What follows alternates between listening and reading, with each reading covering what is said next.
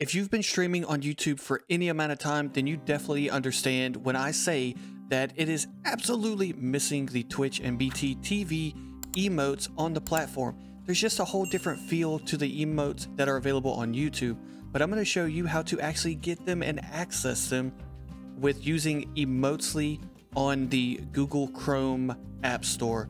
So what you're going to do, you're going to come to the Chrome Web Store or the App Store, search Emotesly. It's going to be the very first one. Once you do that, click on it, add to Chrome right here.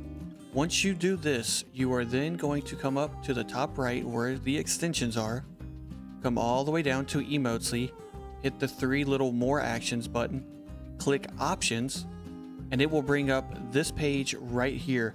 Enhance your YouTube stream experience by using emotes. Show custom emotes in chat. You're going to make sure that all of this stuff says yes. Now, of course, you can turn some of the other ones off, but I just kind of like them on there. Now, once you do that, you will be then clicking this button down here to submit it. Now, it can be a little bit buggy the first few times, but once you turn it on, it should be on forever. So once you do that, you can then come over to a stream.